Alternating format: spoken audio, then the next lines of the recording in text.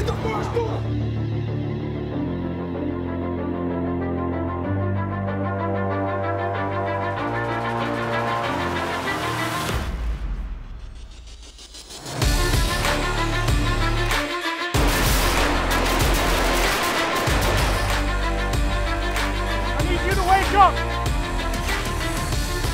When you get to boot camp, you must learn to fire a weapon safely, accurately, and consistently. Whether it be for force protection or in actual combat, you'll need to know how to use a weapon. The key is to listen well and stay calm.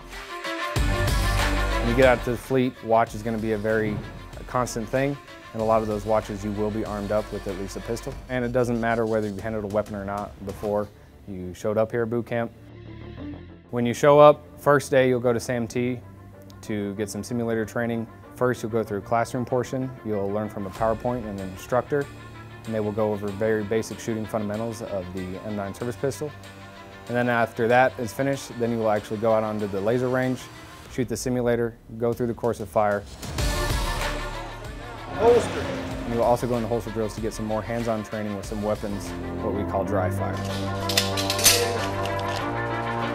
When you're getting ready to come to the range to shoot at boot camp, just listen to your instructors and they'll point you down the right path.